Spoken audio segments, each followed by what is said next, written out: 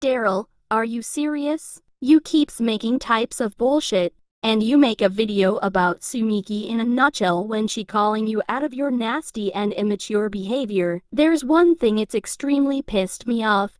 You're being Ableism calling Sumiki our word slur for she have autistic. Here's the clip if you want proof. I'm so retarded. What? As someone who diagnosed with autism, this is absolutely offended to peoples who have disabilities. You almost make her committed suicide. Do you realize your horrible behavior, what you done? Daryl, this why peoples are hate you.